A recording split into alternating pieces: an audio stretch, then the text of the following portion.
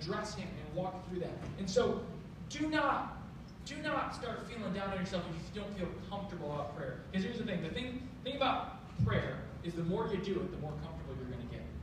Especially praying out loud. A lot of times we hear like the people that, can I just pray in my head? I'm like, that's okay. We can do that.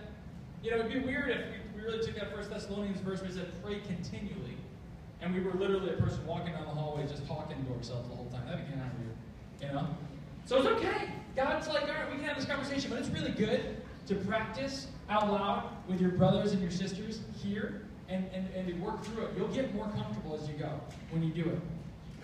So, what I shared there is that don't give lip service. Don't just throw up formulaic prayers. You know, don't just throw up things thinking that if I pray this way, if I say this thing, then God will do this.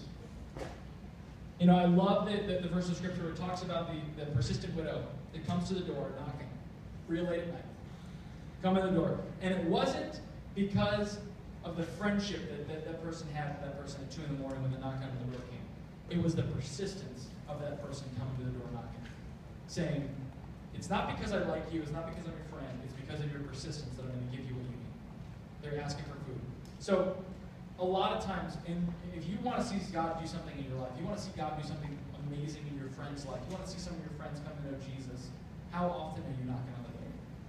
Are you being a person that just comes to the door, knocks once, and then just forgets about it, walks away? You're missing out on the power that God has when we just keep coming.